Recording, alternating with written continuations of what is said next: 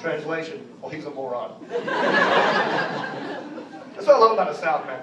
We got a lot of words and phrases like that. The rest of the country has a hard time understanding that. If you ever hear anybody from the South say, well, I love him to death, they're about to say something horrible about another human being.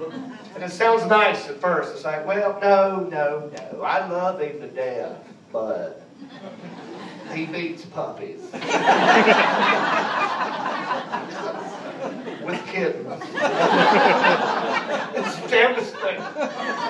He'll take a kitten and hit a puppy with it. He calls it cat dogging. He'll call me up, let's go cat dogging tonight.